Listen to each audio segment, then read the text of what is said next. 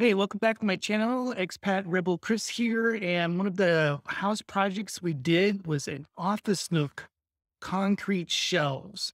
So we had this little nook just off the bedroom.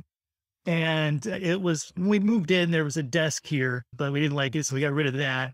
And what we did just now is have our favorite contractor come in and stick in these concrete and they're cocooned shelves. So we have one for the main desk. We can work over here or over here.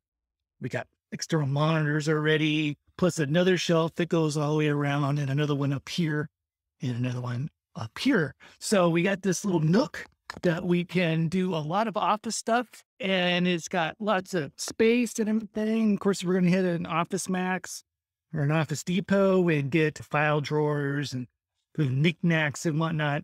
But this is a really nice office space that we can play with.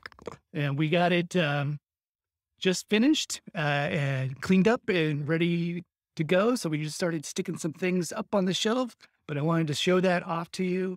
This cost $400 to do. It took a few days and it's custom made. I love inserts. I love built-ins to houses, as long as you really want that space to be that and not really change it type of thing. But this little nook area right off the bedroom was the only thing we could think of would be having, and we don't see ever using it for anything else. So we had these shelves put in and we're totally loving it. So nice little home project. And I'm also going to show you our entertainment center as well. But thank you for joining me on this episode of Expat Rebel. Hey, make sure you check out expatrebel.com. There's a weekly newsletter you can sign up for and you can subscribe to this YouTube channel. I'll see you guys in the next video. Bye.